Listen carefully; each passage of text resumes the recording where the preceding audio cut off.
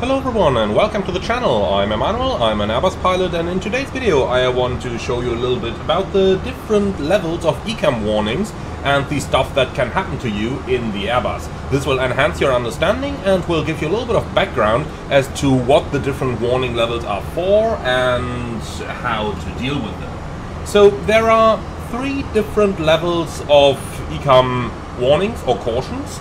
And then there is one additional. We're going to start from the lowest to the highest, and at the end I will also show you a couple of reset procedures that are available in the Airbus world. But we're going to start with something very simple over here, and that is going to be just an advisory. Now, an advisory simply tells you that the system parameter is outside of the norm, but doesn't really need any further action just yet.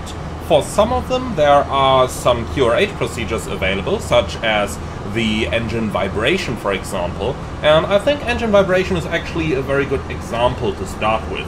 So let's go ahead and inject an engine high vibration into our simulator over here and have a look at what that looks like.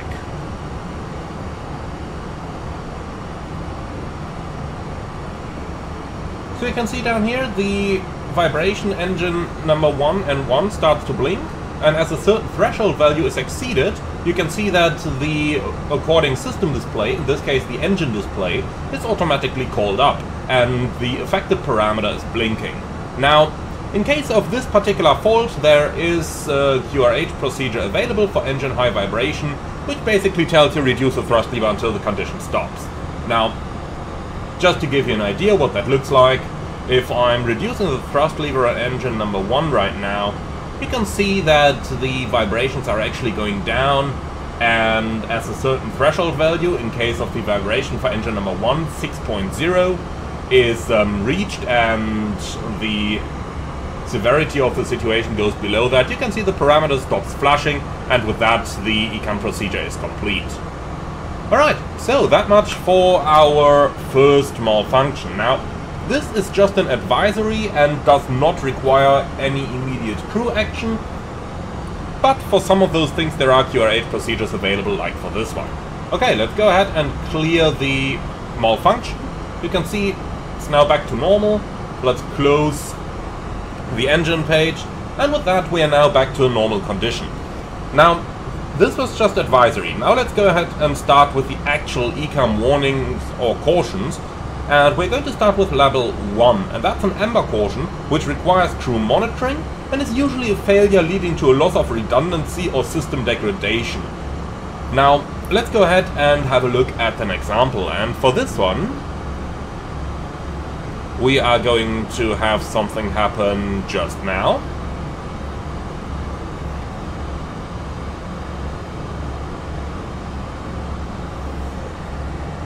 And here is something. You can see there is no oral warning or anything. There is just an Ember message, and generally they are without procedures. In some cases, like this one, there is a procedure associated with it. So what exactly has happened over here? Well, we've got fuel, left tank, pump 1, low pressure. We can confirm this down here on the system display, and you can see it on the overhead from the fault light as well. Whenever you get an ECAM message, it's always important that you cross-check that the condition that's described actually exists. So just because it tells you left tank pump 1 low pressure up here, that does not mean that the pump actually has low pressure. So always confirm it either on the system display or by looking at the overhead panel where you can see the fault light up here as well. The fault light and system panel down here are driven from a different computer than the ECAM message up here, meaning that both are usually necessary in order to confirm that something is wrong. So in this case there is a procedure associated, that's left tank pump 1 off. So go fuel, left tank pump 1 off. Okay, ECAM action complete, clear fuel, status. Whenever a status shows, we check if there is any reset procedure available. For this one there isn't, so in-op systems, left tank pump 1, remove status, ECAM action complete. Okay, so let's go ahead and repair that fuel pump real quick so that we have a clean ECAM once again. Okay, pump is repaired, it's working again, problem solved. So this is the lowest level of ECAM caution or warning that you can get, level 1. Now, again, this usually indicates a failure leading to a loss of system redundancy or system degradation, but nothing severe. Now let's move up one level to an ECAM level 2. And this once again is an amber caution, which is accommodated by a single chime playing acoustically to draw the crew attention to the system. So this already increases the level of severity by actively drawing the attention of the crew there. Now, for a level 2 amber caution, the flight crew should be aware of the configuration or failure, but does not need to take any immediate action. However, time and situation permitting, these cautions should be considered without delay to prevent any further degradation of the affected systems. So let's go ahead and have a look at a nice example over here. And for this one, we are going to get a failure right now. So, you could hear the acoustic chime, you can see the master caution is illuminated, and you can see some message popping up down here on the ECAM. Okay, let's go ahead and cancel that. Now, what's happened? Auto flight, auto thrust off, thrust levers move. In other words, the auto flight system has failed. We can also see this indicated by the thrust lock indication up here on the FMA. Okay, so this one is a level 2 because in general the flight crew does not need to take immediate action. As you can see, when the auto thrust system fails, the engines are just frozen at the last power level they had, and with that the aircraft continues to fly just normally. However, the situations should be considered without delay when the time and situations permit to effect any further degradation of the affected systems. For example, in case of this particular malfunction, if the aircraft was in a descent and all of a sudden leveled off, the engines might still be in idle thrust, and that could lead to problems. Okay, so what does it want us to do? Thrust levers move. Now that's because obviously right now our thrust levers are in the climb detent, and we need to synchronize them with the actual thrust the engines have right now. Okay, so let's do that. More or less. Here we go. Okay, clear auto flight. Status. Now, we gotta think about, is there any possible reset procedure? Well, autothrust has 2 channels available, so if we change over to autopilot 2, you can see we might be able to engage it again. So, as you can see, in some of these cases we can already solve some of those problems. Okay, so in this case, since the autothrottle is now engaged again, I'll put the thrust levers back into the climb detent, and the problem is solved. But if we look at the status page, even here everything's normal again. This is not always the case, depending on the malfunction and what has happened. For example, if we go back to autopilot 1, you can see the autothrottle fails again, and then we do get some status page down here as well. Okay, well, let's go ahead and clear the malfunction, and then we are going to go into the highest level of ECAM messages, and that's going to be level 3. Now, as you've probably guessed already, if level 2 is an amber caution, including an acoustic alert, level 3 is gonna go red. And that's exactly true. So, the ECAM failure mode level 3 is a red warning, which means the configuration of failure requires immediate action. And that is because, for example, the aircraft may be in a dangerous condition, or limited flight conditions, such as a stall or overspeed, or it is a system failure alerting flight safety, such as an engine failure or excessive cabin altitude. This is going to be accompanied by the red master warning, of course, and the continuous repetitive chime that is going to play. Now let's go ahead and have a look at an example of one of these cautions. And this one we are going to have smoke detected in the aft cargo compartment. So, master warning is illuminated, we get the continuous repetitive chime, which I'm going to cancel right now. And then let's go into the ECAM procedure, but before we do that, always confirm we indeed have a smoke indication on the cargo smoke panel.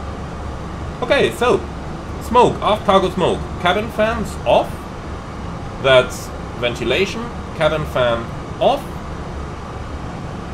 agent discharge. Okay, so aft cargo smoke, aft agent discharge. Okay, this takes a little while because obviously the fire agent now discharges into the cargo compartment. Pray that you don't have any livestock in there. But well, okay, can't really prevent that. And as you can see, next up, when on ground, before opening cargo doors, passengers disembark. We also have this accompanied by a red land as soon as possible, which means put it down on the nearest suitable airport. And obviously the aircraft is in a dangerous condition for this, because a cargo fire can obviously in the worst case rip the entire aircraft apart. Okay, and that is failure mode number 3. Now let me go ahead and quickly extinguish that fire in the background over here. Alright, now it's cancelled. Obviously we are left with a status indication over here, because even though the system no longer detects the fire condition, you never really know if something might still be happening in the back. But okay, let me go ahead and repair that real quick. So down here on the Phoenix, if you go to maintenance and failures, you can go ahead and clear stuff like this. Alright, here we go. And now the status page, well, still remembers that. I could kill the 2 flight warning computers in order to get that back, but we'll just have to live with it for now. In any case, the system panel itself is now back to normal configuration. Now, there's 2 more things that are good to know when you are flying in your favorite Airbus aircraft, and that is when something happens, conditions might be resettable. Now, resettable means that by turning the system off and on again, basic computer logic, and remember this is a flying computer, the problem can be solved. So let's go ahead and have a look at an example. So, we did get the acoustic chime, so this is a level 2 alert. Okay, autoflight, FAC2 fault, FAC2 off, then on.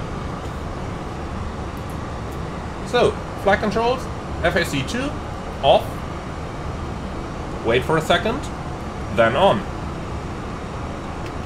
As you can see, the ECAM message is gone, and there is nothing new in the status page. In other words, the reset was successful, and the problem itself is solved. Now there is one more that we can go into, and this one is going to be a condition that requires a reset through a circuit breaker. Now, small difference here, A320 actually has circuit breakers that can be used for system resets. Those are generally found at the top over here, and then there are circuit breakers which cannot be used for a system reset. Those are found in the back over here. Newer Airbus aircraft, such as the A330, don't even have circuit breakers here. They only have some reset buttons, but no actual circuit breakers. Those are all located in the avionics compartment downstairs.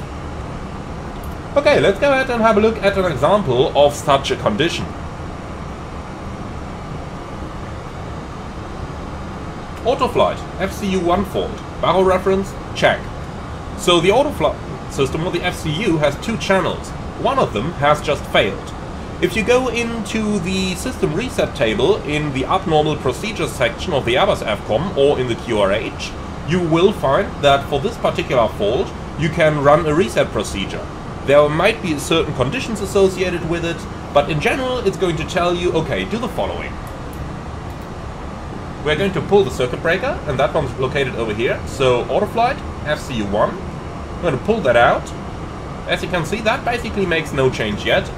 But if we are going to push the circuit breaker back in again, then the system might or might not come back to life. So let's go ahead and push the FCU CB back in.